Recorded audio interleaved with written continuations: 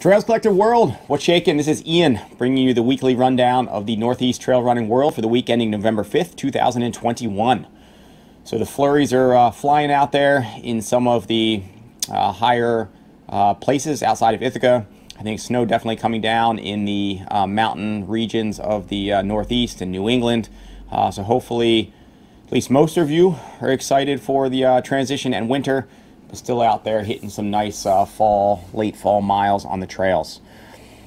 So in this episode, as always, I will bring you a rundown of some of the events that have been going, bring you some voices from the trail to cue us in a bit deeper into getting to know some of the trail races in the Northeast, as well as individuals, any FKTs if there were some this week, mention of gear if there's anything that's kind of caught my attention or come into the store, as well as any media pieces that may have caught my eye. So let's just get into it. So on the gear front, something I am wearing in today's episode is the Patgonia AirShed Pro Pullover. This is one that I have mentioned in a prior episode. I think I held it up, commented on the features. I'm going to comment it on again today just because it's a piece that I have been living in for most of the runs. So our days and temps have dropped to probably, I don't know, low 40s, maybe early morning, it's upper 30s, somewhere in there. And for me, what's really critical is a piece that gives me some warmth, insulatory value, does a little bit of wind block, a little bit of water resistance if there's a little bit of rain coming down, but ultimately it still needs to breathe really well. And then features that I'm really after in pieces that I come to love are a really functional hood, which the AirShed has, pretty tight gasket, comes up pretty high if you need coverage when you're out there, for sure around the chin, mouth if you need to tuck it in. It has longer sleeves so that I don't have to go on and off with gloves. I can just kind of tuck my hands in, but the sleeves are intentionally made longer so you can do that. And then it has a, I don't know whether you'll be able to see it in the camera here, but it's got a two-way zip. So also a feature that I'm using a lot, where you can bring it up, allow the airflow through your chest if needed, but still keep that warmth up around your neck where you've got the exposed skin. Really light, really comfortable, and I can wear it just throughout the day just for comfort in addition to running. Patgonia has made some really incredibly functional gear. It's not just the brand name where it's the Patagouchi higher priced pieces. It really runs and performs really well. So just another mention to this, we do have it in the Finger Lakes Running Company here, as well as it should be, I think, online at our store, which is the Trails Collective site, e-commerce store. So if you're interested, check it out. We have it in men's at the shop at the moment, mediums, a bunch of mediums, and I think one large at least in. We might have a small. The women's also, they make an AirShed Pro pullover hoodie as well. We haven't been able to get that into the store just yet, but Patgonia does make it, and you can check it out. Something else that came into the store this past week was the long-awaited Salomon UltraGlide. This is one that we were supposed to get early as an early release dealer or partner. I think it was back in like February or April or something to that effect, and it just kept getting delayed and delayed. Finally came in the store a week or so ago, and this is just a max cushion model from UltraGlide. Really taking a stab at the Speed Goat, which many of you may wear or are familiar with, which really came to kind of mix up or redefine a trail category in terms of a maxed cushion shoe. Putting them on side by side, I haven't run the UltraGlide yet, and historically I've not been a big fan of the Speed Goat. I just feel like I'm up too high. For those of you who know me, I know every few years I'll have a pretty severe ankle roll and tear some ligaments and whatnot. So I'm just really leery of being up high over that cliff without a lot of ground feel. I'm pretty excited about the UltraGlide. First, at least cruising around the store in it out of the box. It definitely has a more slender profile than the Speed Goat. Shoe reviews I haven't done in a while just because I've been coaching this fall and I haven't been on the trails much, so I haven't been able to get in many dedicated trail models to test trail shoes.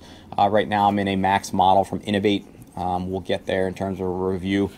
But in terms of just kicking around side by side, the UltraGlide from Salomon just feels a little bit lower profile. But as you know from some of my shoe reviews, for those who have taken them in the past, you know I dig pretty deep. I try to do my due diligence in taking my own measures and weights and not just going off of what is posted online on various sites, because I don't know if it's necessarily comparing apples to apples, or they're really actually questioning or testing the metrics that are thrown out. And then what I've seen is some of the companies aren't necessarily giving you apples to apples and how they're actually measuring things like stack height. So with the Speed Goat, for instance, you'll find, I think, multiple stack measures. For me, I just got the digital goniometer here, and so I can take the actual measure. So when I take at least the heel measure, I come up with 38 millimeters high in the heel. The UltraGlide, I'm seeing numbers posted relatively all over the place online. So I don't know what necessarily people are pulling on. When I take my own in-house measure of the combined stack from the outsole through to the insole, I'm getting a 34 millimeter stack height, and that is a bit off from what's posted on some of the other sites. So again, until I see what they're using to measure, or whether they're just reposting things that they read or whatever, I'm not sure.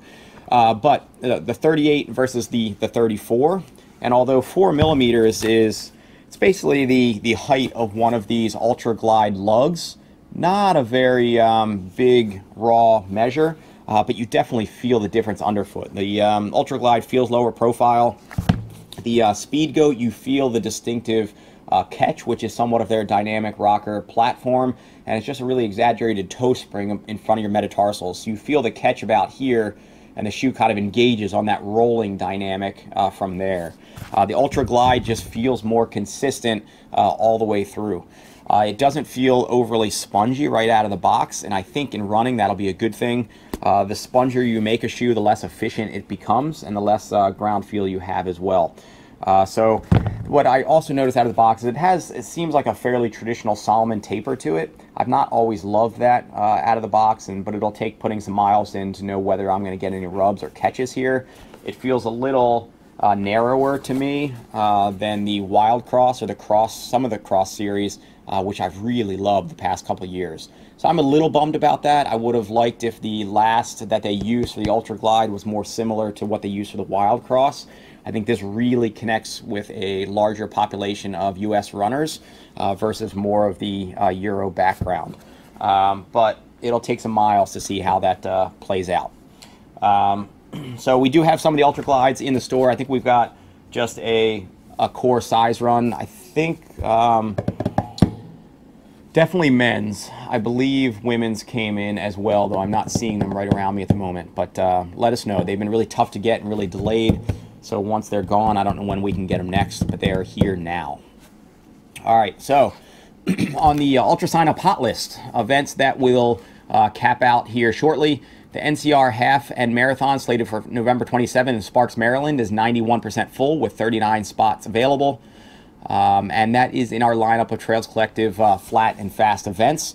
Check out the featured articles section of the Trails Collective, where I've ranked a number of events, whether it be from scenic value, state by state, whether it be flat and fast, or whether it be toughest, and then breaking the toughest down per category. If you haven't yet, check those out. And we have, I think it also, that I have some paid slots for those articles on Facebook too, so it may be streaming across your feed. If you think they're kind of cool or you find them useful, definitely take the time to like and share. It definitely helps us in getting more exposure out there.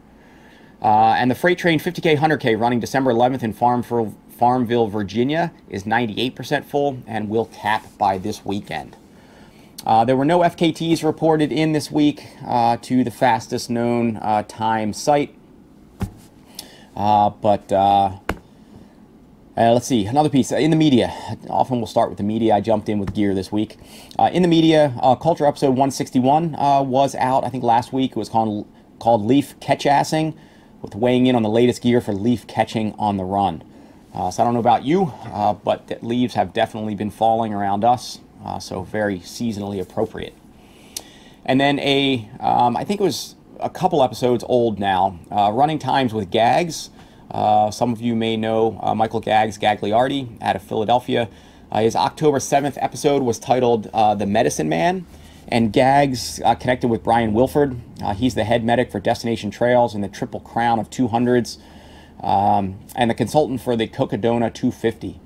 And somewhat retired, he travels cross-country in an RV with his rescue dogs from one big mountain ultra to the next.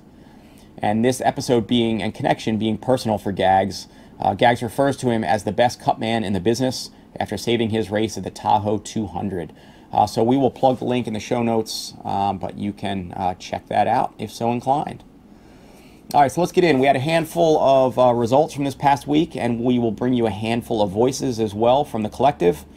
The Patapsco Valley 50K in Baltimore, Maryland. It is a beautiful gem resource, which is Patapsco Valley State Park outside of Baltimore. Some beautiful single track, a few stretches which feel pretty remote, if only for a few fleeting moments. This is one that I did a couple years ago and did a video, which is also on the Trails Collective site. It doesn't appear that results were live when I was taking my notes, but the White Oak crew who puts it on were able to connect me with the overall winner, Patrick Blair of Catonsville, Maryland. Patrick had finished second last year, or in 2020, in a time of 4:20, a bit under 3 minutes out of first, so he was definitely in the hunt. And no doubt he was back this year on a mission to go for the win, and that he did. So Patrick, cue us into Patapsco Valley 50K. Hi, my name is Patrick Blair. Raced the Patapsco Valley 50K last weekend.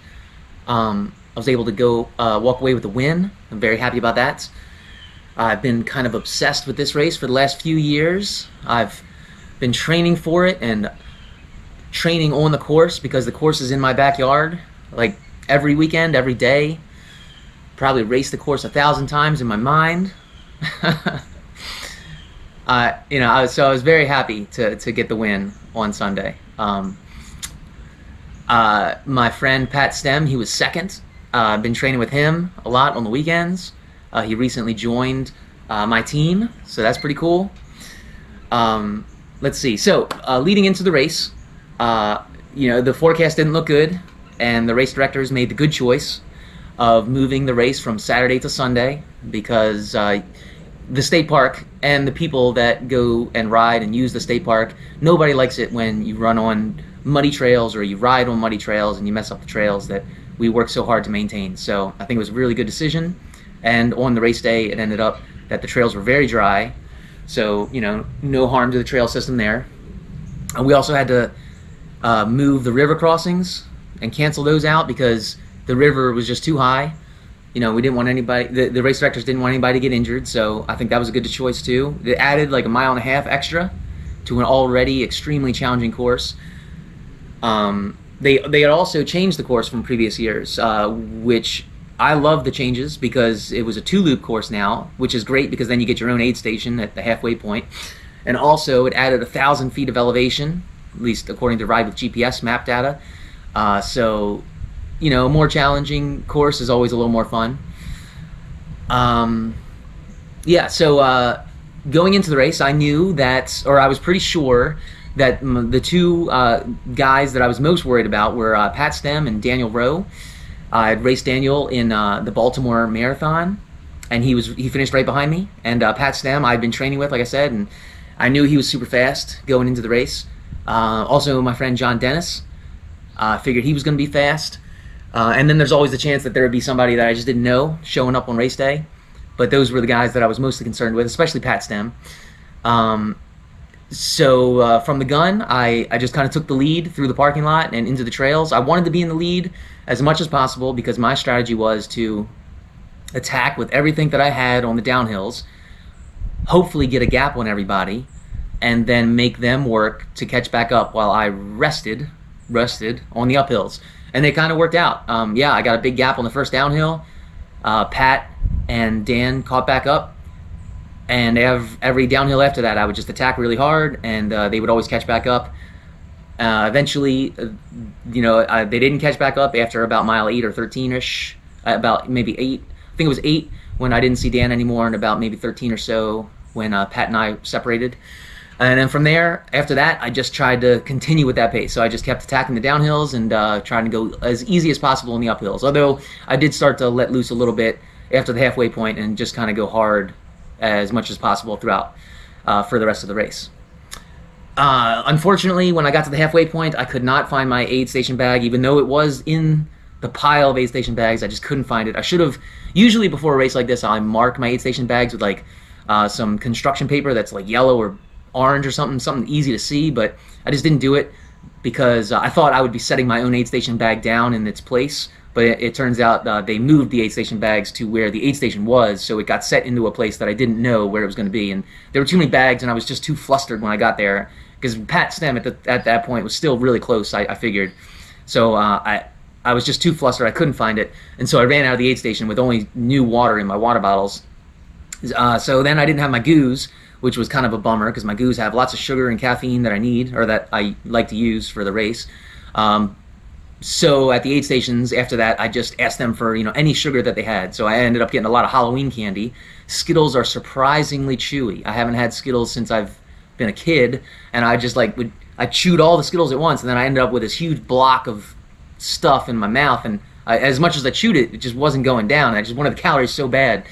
So that was interesting, but got through it, and the candy was good enough so that I didn't bonk too bad. I feel like the last mile or so, I really started to get a little bit dizzy, and I started to slow down a little bit just in the last mile. And I think if I would have had my goos, maybe that wouldn't have happened. It's hard to say. Certainly after the race, my thighs are really beat up right now because of how hard I went on the downhills. Like last year, I also raced Patapsco, and I got second to a very fast guy who races in Italy, and actually he got 7th at UTMB, so that was pretty cool to have a guy that got 7th at UTMB at our local race. He was not there this year, unfortunately. I've been messaging him. I tried to get him to come, but he couldn't make it. He's still in Italy. He says he's coming back next week to Maryland, so maybe we'll do some training together, but that's Stefano Ruza. But yeah, he wasn't there, and but this year, I like I said, I went harder on those downhills, and my thighs are really beat up right now. And last year, I feel like I recovered, and I felt great the next day. This year, I can't run, and it's 2 days later. But I guess that's okay. That's to be expected. You know, it's a hard race. Let's see. Just trying to think of other things that might be interesting for this race. I mean, the race directors, Sean, Ryan, and Mario, are just incredible. I'm so happy that they put on this race every year. I can't wait to go back next year. I can't wait till my kids are old enough to run it with me. You know, they were at the finish line, and, you know, they run with me every day. We run about 1 or 2 miles, and it's going to be really cool one day when I'm like 55 or 60 and they're running this race with me, because I really think that's going to happen one day.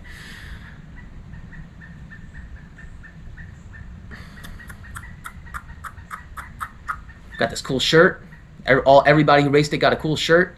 Got this finisher's mug. Everybody who finished got a finisher's mug. I mean, we get so many treats and prizes. It's great. I've got so many of these shirts. It's fantastic. Let's see, when I first fell in love with this race, I'm actually, through my adult life, I'm 40, so through my adult life, I've really been a cyclist. I was a cyclist pretty much straight after college. So in college, I was a runner. I ran at UMBC on the track and cross-country teams. I was a soccer player before that. And then after college, I got into cycling. So all my friends, we've always been cyclists, you know, ever since college until just recently, a couple years ago.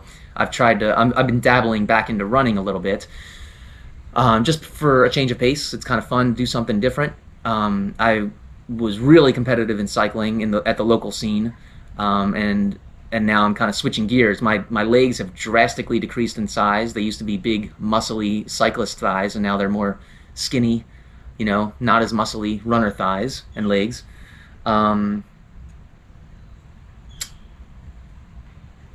Right, and I got into Patapsco 50K and my obsession with it because I was actually the lead bike. Not necessarily the lead bike, but my job a few years ago at Patapsco 50K as a volunteer was to go out and scout the course to make sure the course markers were still up and that nobody had moved them around, because I guess that had happened one year.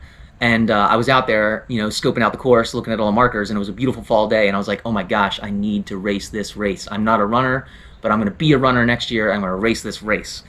And then I did it. And, you know, my goal was to finish, and I did. And then after I finished, I said, well, I'd like to win this race.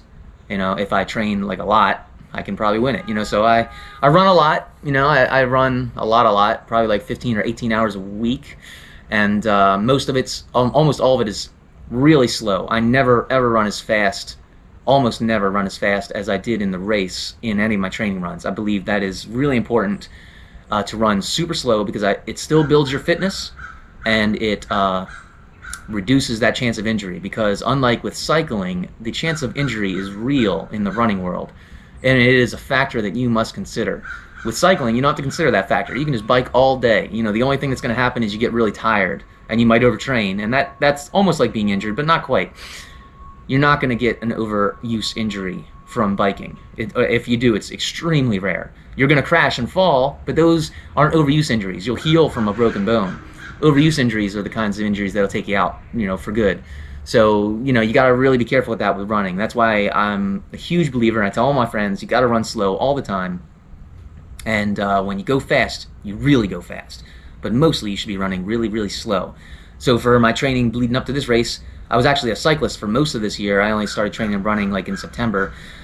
And yeah, I just ran really slow. Like, you know, in the race, I ran 8:20-ish per mile. And most of my training runs are 10 to 12 minutes, even sometimes 14 and 15-minute pace runs. You know, I'm running at 14 and 15-minute pace a lot. 12-minute pace probably most of the time. And but I do run a lot of miles. You know, I run 2 hours pretty much every day. I do take off 1 day a week. I think that's also very important, to let the body heal and rest 1 day a week. And then I run at least 2 hours every other day. You know, longer, 4 or 5 hours on Saturdays, 4 or 5 hours on Sundays. So yeah, I run a lot. I have a family, so I do a lot of my running like at 4 a.m. before anybody wakes up, which really works out well. They barely know that I'm running. They barely, like, you know, it doesn't affect the family life, which is good. Yeah, everybody should run slower. Run slower. Nobody runs slow enough. I shouldn't say nobody, but very, very few people. And then when you do run fast, do your really, really hard workouts, but make them short and hard workouts, just to teach the body how to clear that lactic acid. Once you teach the body how to clear the lactic acid and you have the endurance and the strength from running 1,000,000 slow miles, that's all you need to race fast. There's a lot more to it, but that's those are my big things. Yeah, so thanks for this interview. I really appreciate it. I appreciate everybody, all the volunteers. You know, I try to say thank you to all the volunteers while I'm out there running, but I think towards the end of the race, I was a little delirious, so I might not have said thank you to everybody, but I tried. You know, and good job to everybody who finished that course, because it was even harder than it's previously been in all the other years, and all the other years it was really hard. So this year was extremely hard. You know, over 4,000 feet of elevation, over 50K because of the extra added miles we had to go around the river. You know, it was really a challenge out there. So anybody that finished that, or even anybody that attempted it, you know, congratulations. And if you didn't finish, there's always next year. So thank you very much, and see you later. All right, another one that went down, well, there was one that went down in New Jersey. It's under the radar. I won't even use it by name. It's, if you know about it, you know about it. It's a race or an event with a significant amount of elevation gain, really beautiful part of New Jersey. But it's one that they try to keep on the down low. Pretty small field, not a lot of press behind it. It ran, looks like they had decent conditions, maybe some mud up there, but hopefully everybody had a great day out there. Horseshoe Bend Boogie, 25K, 50K, 50 mile, went down in Frenchtown, New Jersey. This is a first year event. The 25K, 50K, 50 mile ran in conjunction with a horse endurance race, and wins went to Jimmy Bryant in the 25K, Michael Walmelsdorf and Christine Huber in the 50K, and Michael Schoolbraid and Kimberly Drozda in the 50 mile. And taking us deeper into the Horseshoe Bend is women's 50 mile winner Kimberly Drozda.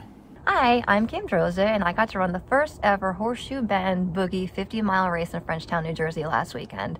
We didn't know what to expect going into this. We were basically trying to get, my boyfriend needed a qualifying race of 50 miles or more for an event we're doing next year, and this was the only one that fit our schedules. It was close enough we could drive to, so we didn't know the terrain, we didn't know the elevation, we didn't know about the horses, we didn't know anything going into this. We just were like, let's just wing it, let's just go and get this over with. It was basically our attitude going into it. So the day before they got hit with massive storms in New Jersey, they actually sent out an email recommending that we get this app because they were afraid a lot of the flagging had come down. So we did, we downloaded the app. There was 3 specific maps that pertain to this race that you needed. We really didn't need them though in the beginning. We get out there, the roads are flooded, trees are down. We're like, this is going to be a disaster. But it wasn't that bad. The race organizers were so great. They had everything taken care of. They took an extra half hour to actually check the course to make sure everybody was safe. So we got started around 6:30. We all gathered at the main road, headlamps on. We did a quick little countdown and we were off into the woods. The first 7 miles were mostly in the park trails.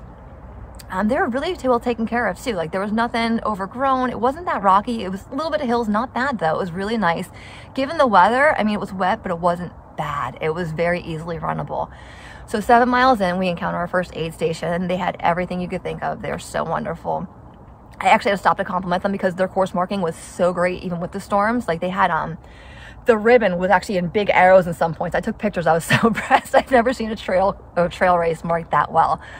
So we get through there and then they direct us across the street onto like the rail trail. So we run along the New Jersey River for about 9-ish miles, and that's where we encountered our first horse. It was pretty cool. I've never seen a horse that close up before, nor had I ever run with horses. They were so cool though. They were just passed along peacefully. They let you know, the riders let you know they're coming, and they just passed by, and that was that. It wasn't even like anything weird. I thought it would be, but it wasn't. So about 9 miles on the rail trail, we encounter a guy and he directs us back across the street up into some farmland. So we're going up there. We're about 17-ish miles in. Is the next aid station. They had a lot more for the horses there. The vet check. They had actually like hay and like some had like bowls with like their names on it. It was cute. They had buckets of water at the aid stations for the horses too. It was interesting to say the least. But so we come back through there and then head back up on the rail trail to go back towards Horseshoe Bend Park. Those miles just take forever for me. I'm not a big fan of rail trails, but I mean, it was beautiful with the fall scenery, the leaves, the river. It was so gorgeous. I didn't even mind the flat ground that much. So we get back up to where Horseshoe Bend Park is. We get to that first aid station that we ran into, and they kind of give us directions where to go. We had the app if we needed. We really didn't need it though. So we're going through the park, and at this point, the horses had been through the wet ground, and it was just so muddy. It was a mess. Like you couldn't even run at some points because your foot would just get suctioned into the mud. So we were just kind of basically power walking this whole section of the course. It was what it was though. It was still a nice day out. We were having fun, you know, laughing, talking, whatever. We were having a good time. So we get back to the original point where you check in, where the start line was, and that was where we had to start our last, it was a 13.3 mile loop. They had some hot food there for us. You could clean up a little bit. We had our drop bags there. We didn't bother changing shoes. We're like, what's the point at this point? And that's where we found out that the course was actually getting so dangerous for the horses that they rerouted them, which I mean was super considerate of them. But we were still continuing on the main muddy course. So we knew this time we had to look for a different color flagging. I had the map ready just in case I needed it. So we're trekking along, and I mean it wasn't bad. It wasn't pleasant either. But at this point in the game, I mean, horses are running where you're running, so there's a lot of poop mixed in with the mud, so that was different. But on a good note, my feet have never been softer, so there might be something to that. You never know. But we get through, and it's starting to get dark. We were basically just trying to get him finished before the cutoff without trashing my legs, because I have a road marathon this weekend, so it was a little balance of both. So we were taking our time and just kind of enjoying the scenery. As muddy as it was, we were just dealing with it. We come to the last aid station, or what we thought was the last aid station anyways, and they're just so friendly. We actually sat down for a little bit, talked with them. We got something to eat. I found a 4-leaf clover. That was kind of cool. And then we continued on our way. At this point, we did start needing to use the map because it was like a little bit intersecting, and it was so easy though. Like you pull up the map, and it was just like using GPS in your car, and it had arrows in which direction you go to, and then you could actually see yourself on the map. So as we were like running, we could see which direction we're moving to. So if we made like a wrong turn at any point in time, the map would just show us. It was the most high-tech race I've ever been in, especially when it comes to like trail racing. Got off the muddy parts for a little bit, went up to this little like farmland. It was pretty nice up there. At that point, it's starting to get dark, so we were kind of like, okay, like let's get this over with now. We've had enough. So about 2 miles left to go. We're heading back down. Again, farmland. We got a little bit off course. Could not figure out where to go because we couldn't really see it. At that point, it really wasn't as well marked. So again, thank God for the map. We did find our way back to the main road, and a little bit of bonus mileage in there. That's all right though. And then we started seeing signs, and they had glow sticks hanging for us, which is like, I don't know, just super heartwarming at that point in the game when you're cold and it's dark. But we saw these little green glow sticks hanging from the trees. We're like, we're getting close. So we were hightailing it back towards, you could see lights off in the distance, and we knew that was where the barn was. So we hightailed it at that point. We were just jogging along. It was probably our fastest 1.5 miles of the whole race, honestly. When we get to the end, turns out we finished second and third. We finished high-fiving at the finish line, but he had told him to put my name first. I wasn't really first, though.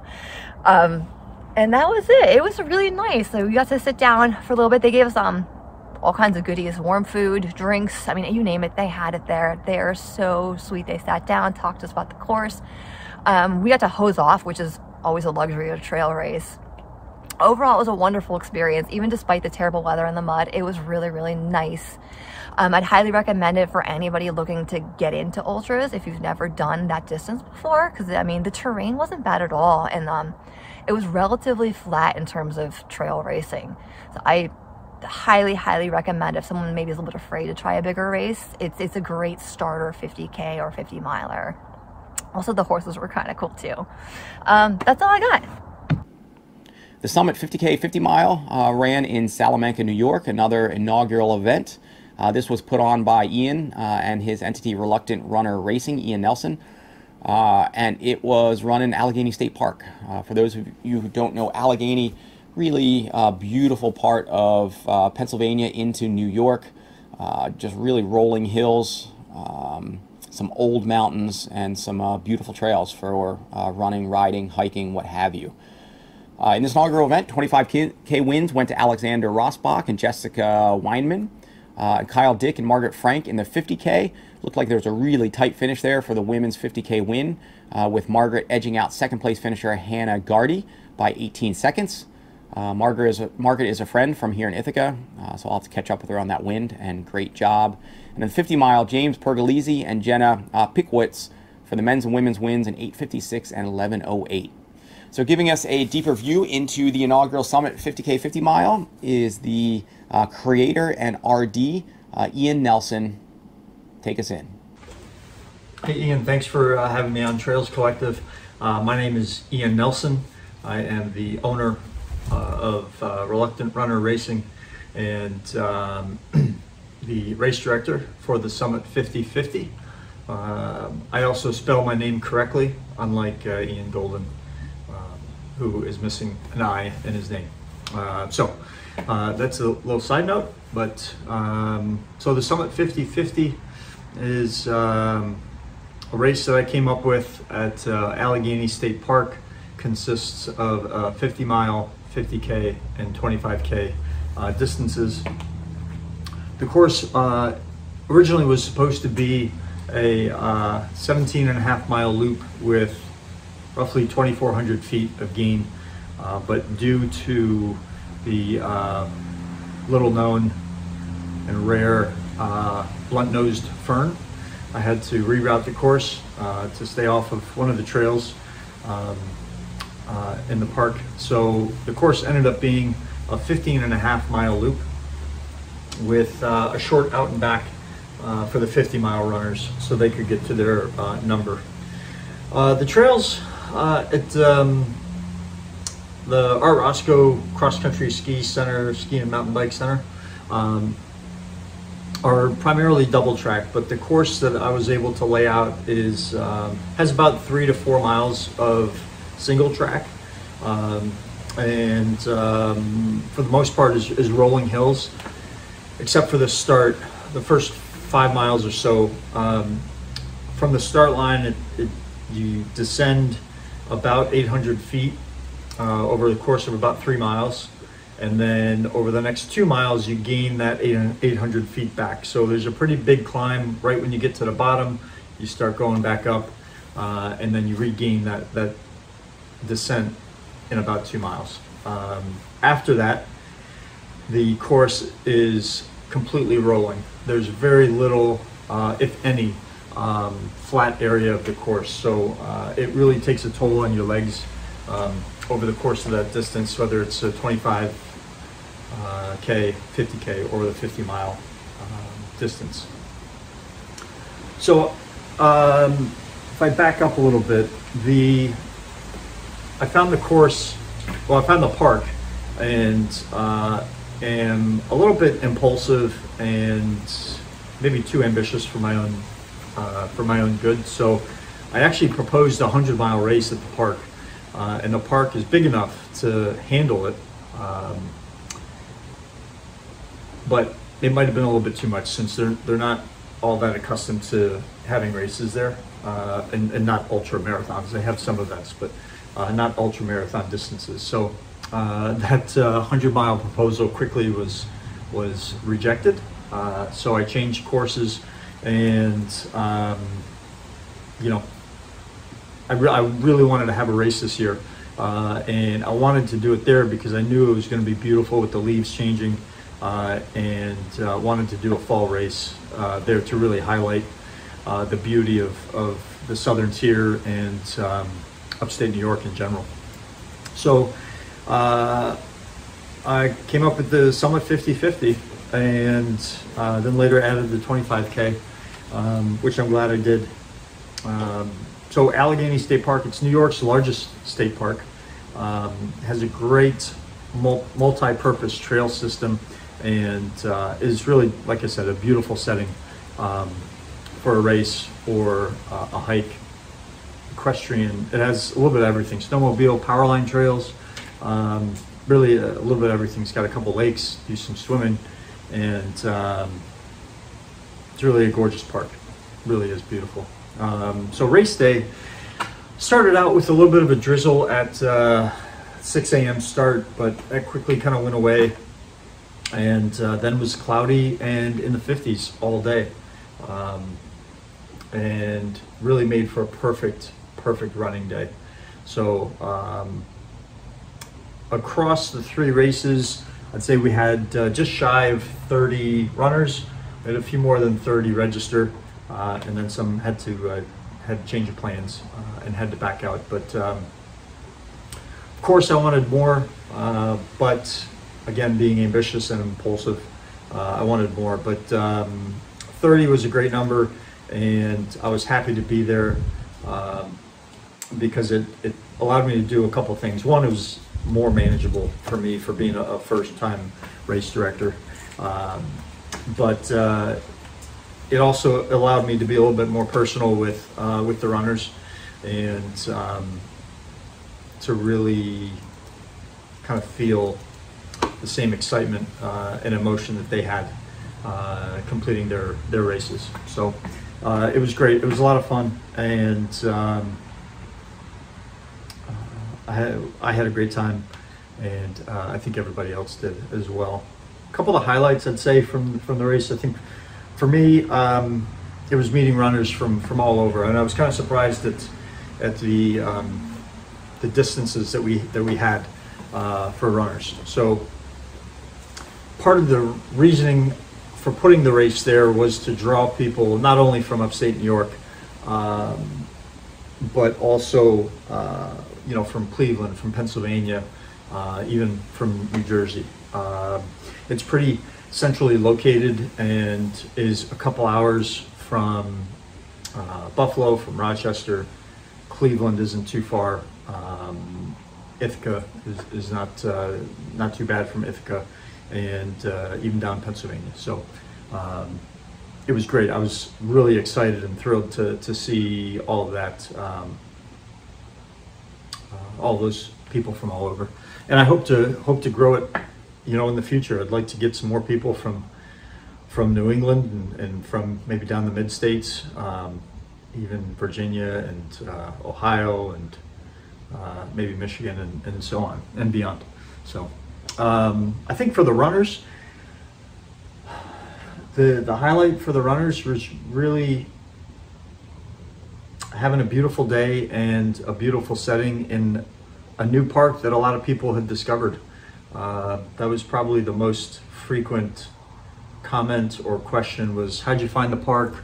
Or, wow, I didn't even know this park existed and was here.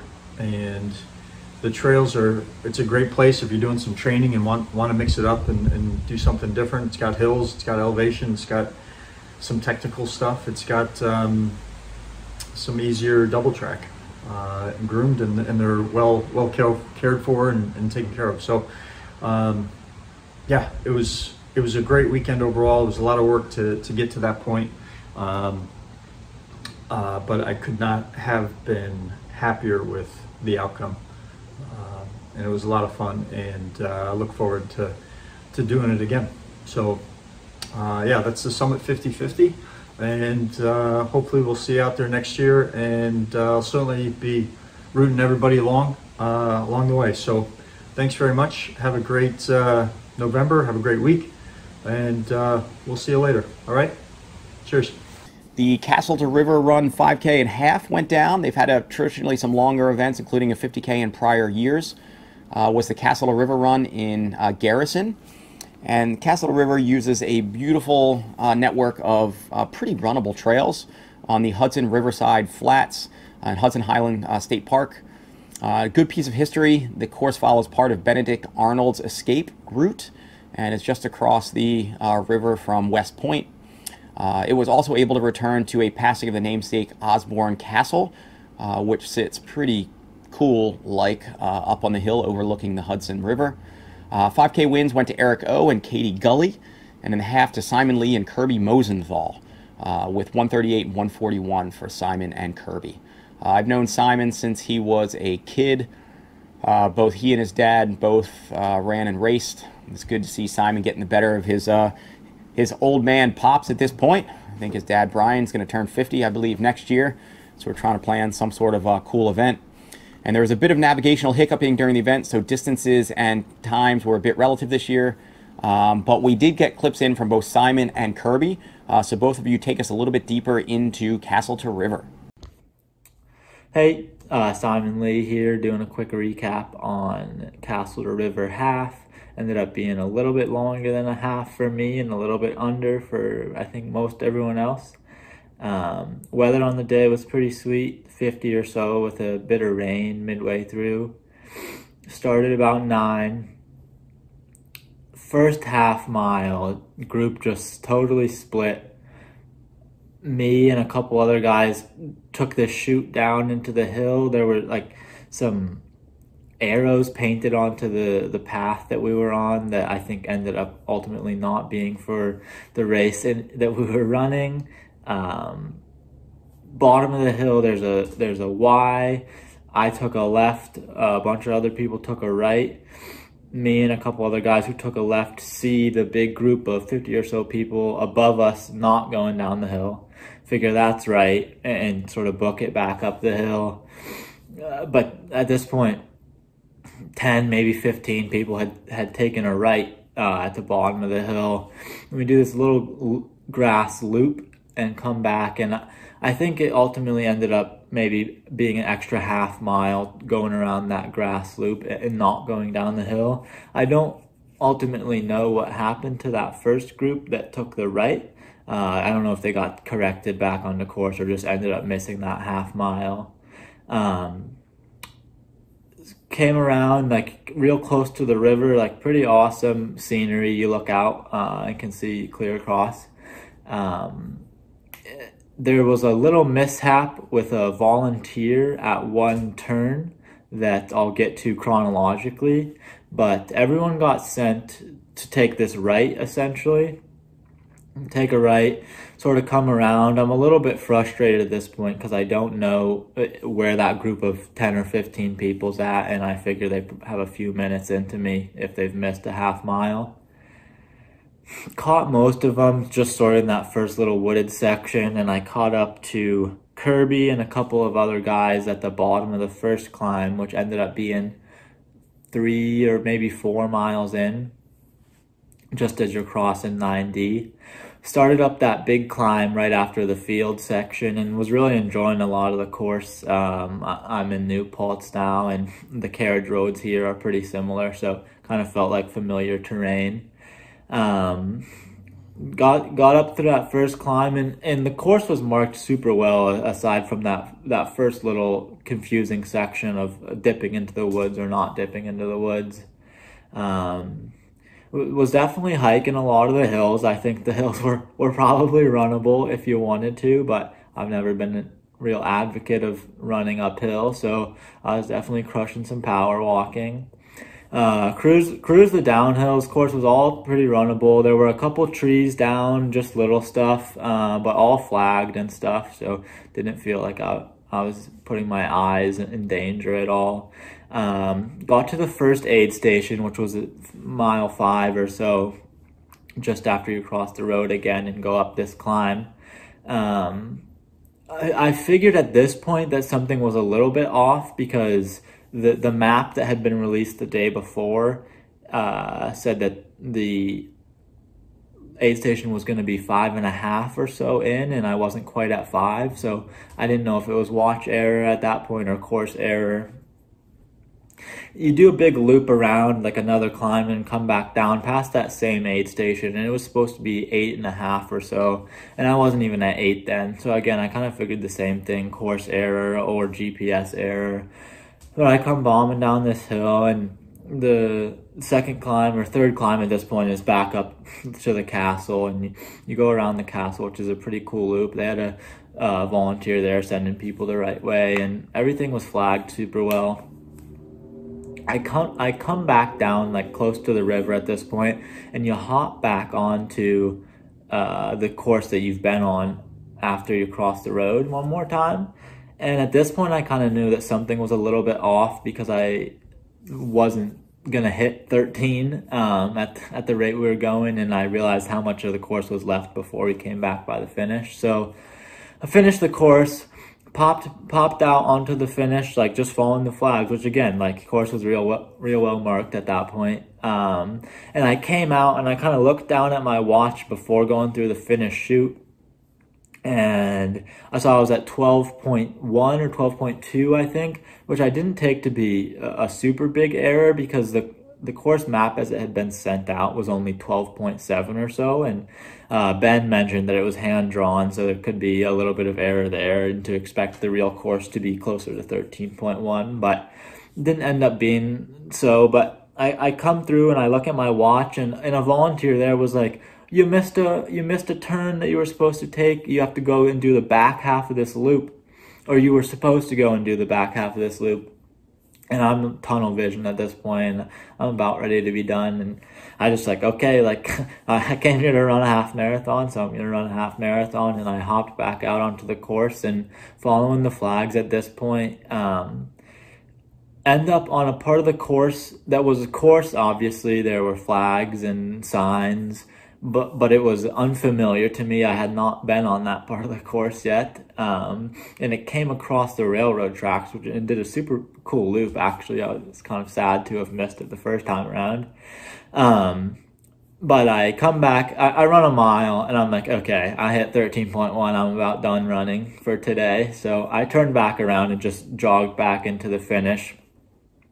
Get to the finish, and at this point there's 3 or 4 people there that have just finished, and the volunteer who sent me off the first time was apologizing profusely, and she was like, you were first, like, you were the first person here, we're sorry, we didn't mean to send you back out.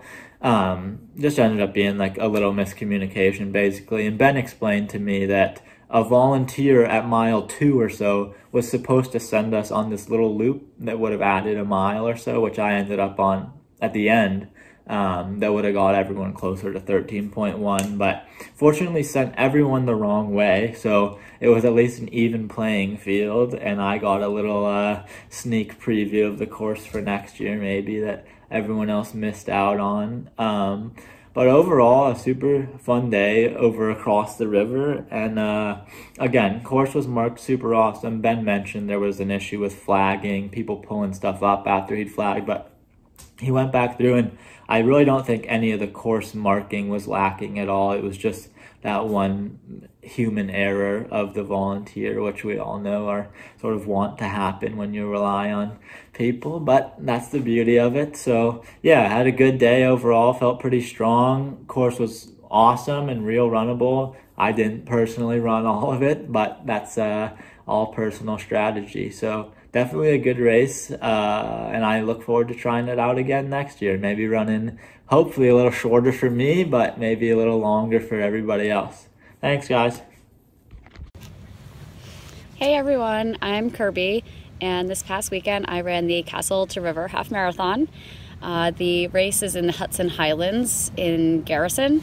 I had actually never been on this part of the Hudson Highlands trail system before, so it was really neat opportunity to check out a new part of some local trails. The race ended up being a little bit shorter than a half marathon due to some misdirection on the race. The entire field of runners ended up going about a mile short, which I don't think anyone had any complaints about. But the race was really unique. It's mostly runnable trails. There's also some single track sections and some runnable carriage trails as well. The majority of the trails are on public property, but what's really unique about this race is there's a section that actually is on private property. And the private property goes around the Osborne Castle.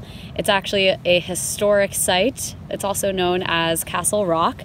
But there's a legitimate castle.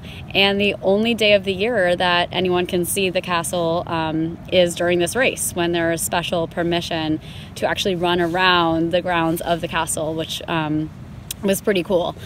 So yeah, lots of vert, I guess, in terms of just steep hills and climbing, but again, all runnable, so it's a fast course. Even with the mile that was cut out of the race, you could just tell that the times were still pretty fast. The weather was a little bit cold and a little bit rainy, but that was actually perfect race conditions to keep it nice and cool. The end of the race, actually, a lot of credit to the winner who didn't like the short course and ended up doing extra mileage. Very impressive. And actually his father was in the race as well. Got to talk to them afterwards, some Ithaca natives. So shout out to the Lees, they were awesome. But yeah, Ben did a great job too, the race director, so thank you to him. The volunteers at the aid station were great. You hit up the aid station twice on the way out and the way back. They were super energetic, had all the fuel we needed. I passed on one of the booze shots, but I think some people did partake in that, which was just another fun element for some of the runners. But I'm really glad I checked out this race right in a local spot, and I would highly recommend it for anyone who wants something different, unique, check out a historical site. It was a lot of fun. And on the navigational front, that's just stressful. I reached out to my good friend Ben. We co-direct Breakneck Point together. I know Ben's done, and his crew and volunteers have done an incredible job marking Castle River in prior years, and they've done a phenomenal job with Breakneck the past couple of years.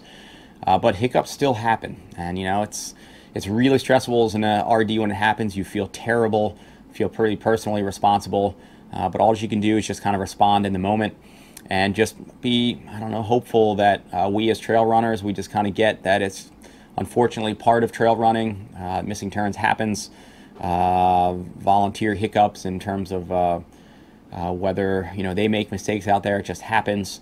And we just hope we as a collective, even if we're in the hunt for the win, as Simon was and still did, that we can kind of flex and just take it for what it is and just enjoy the time out there. But hopefully it was a beautiful day, and thanks to both Simon and Kirby for weighing in. Dire Wolf is one that went down last week, or 2 weekends ago now. It's a 10-miler run by and supporting the Octorara cross-country team booster in PA. It's a solid mix of hills, rocks, roots, and rugged descending, and a creek crossing in the mix. This year was their 7th annual. It saw a solid turnout. And taking us deeper into Dire Wolf is winner Derek Shultz. My name is Derek Shultz. I ran the Dire Wolf 10-mile trail race this past Saturday, October 23rd, in Ackland, Pennsylvania. I love this race for a few reasons. The fall colors are on point in southern Chester County. Brilliant reds and nice golden yellows.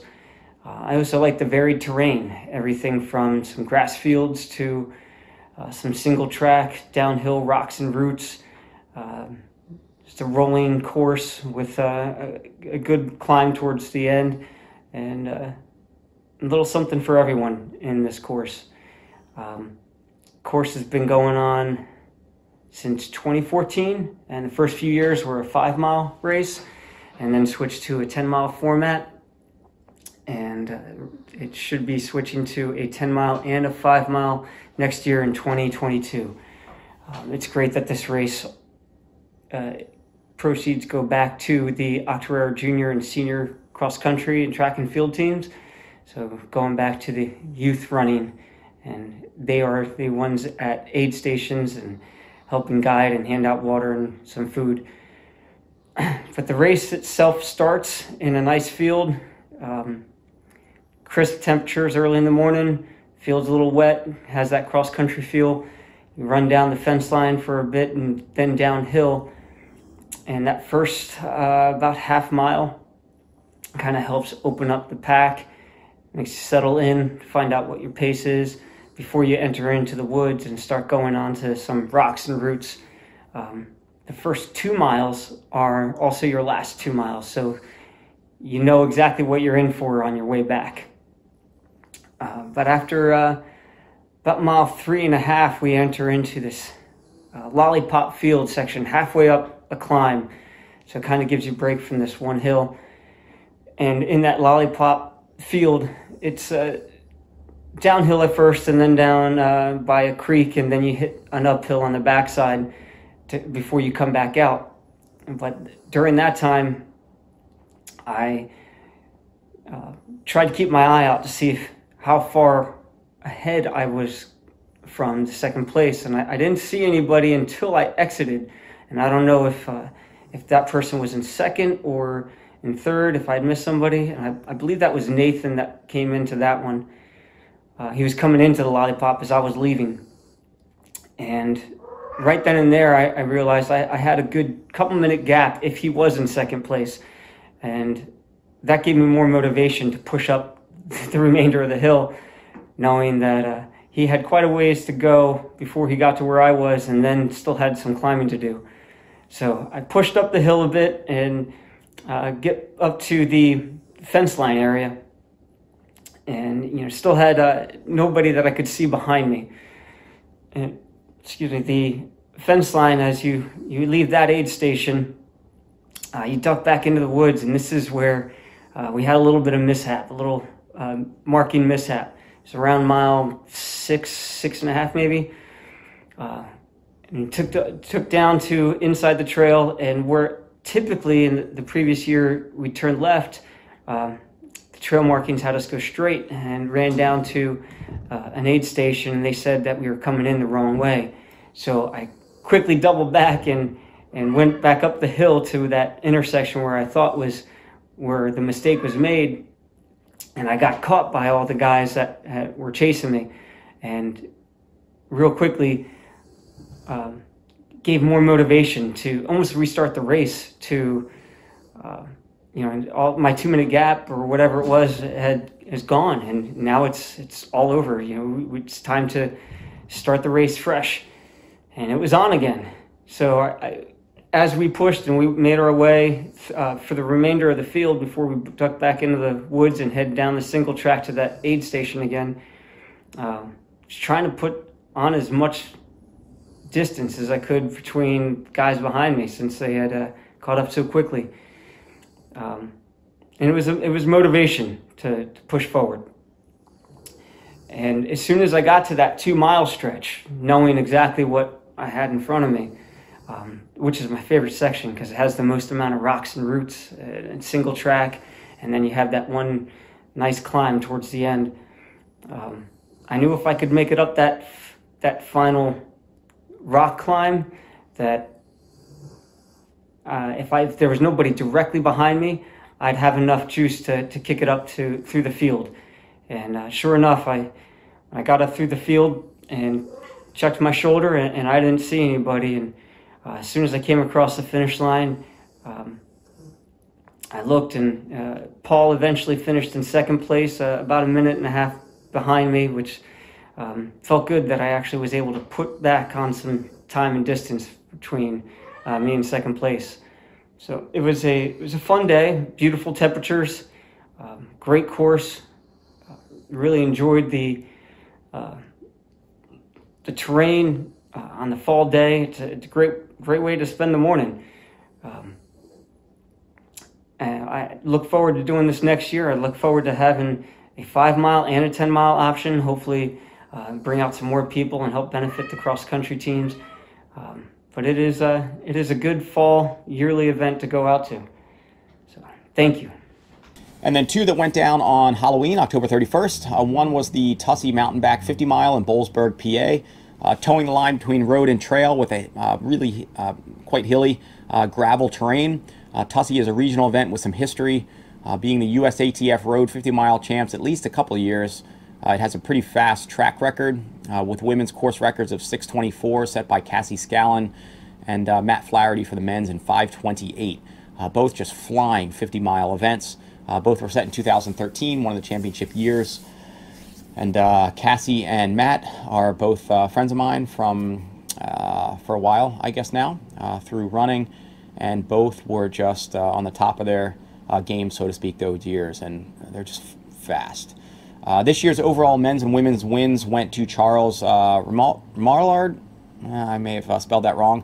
In a speedy 6:20 with Michaela Ingalls 5th overall on top for women in 7:22.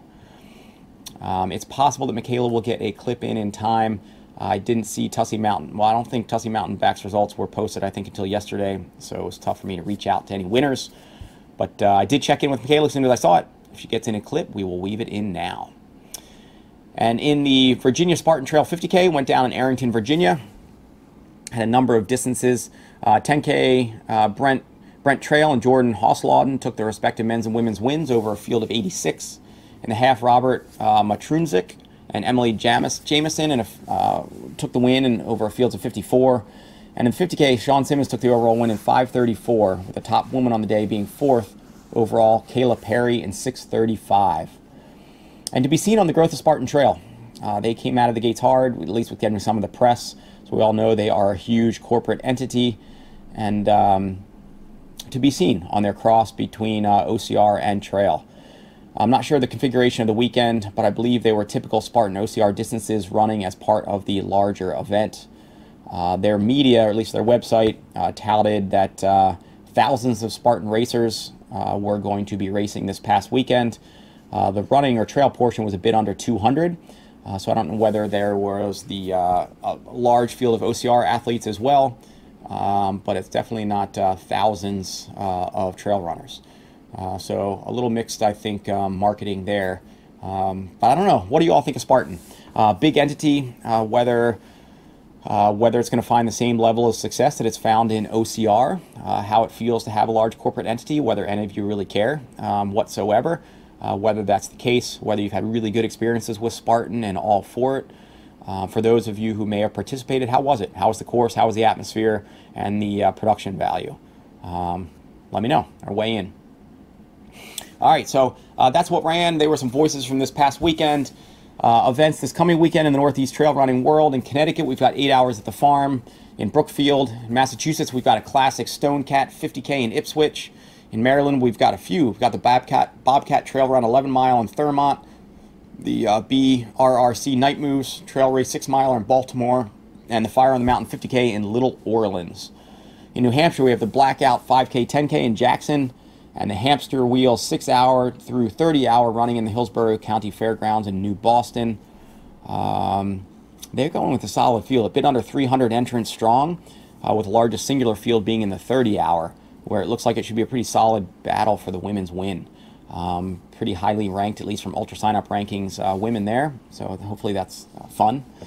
And the White Lakes Ultras 12 and 24-hour running in Tamworth. In New Jersey, the Batona Trail Race, the 33-55 mile in Ongs Hat. New York, the Fall Back into Trails 10K, 50K in LaGrangeville. The Moreau Half in Gainsport. In PA, we've got the Pennypack Trail Fest 20K, 40K, 60K in Philly. Virginia, we've got the Cross County Trail Marathon Half in Springfield. The Gritty Leaks Trail Marathons in Goochland. Midnight Maniac 13-hour endurance run in Williamsburg. And the Mountain Mascus Trail Run in Lynchburg, another classic there. In Vermont, we've got the Rut Fest Running Festival in Williston. And in West Virginia, last on the list, we've got the Rim to River, beautiful 100 in the New River Gorge there in West Virginia. So that's what's coming at you this weekend on the Northeast Trail Circuit. And I will touch base with you around this time next week for next round. Thanks so much for tuning in. Thanks for supporting the channel. Thanks for sharing and liking the videos. And I will catch you next week. See ya!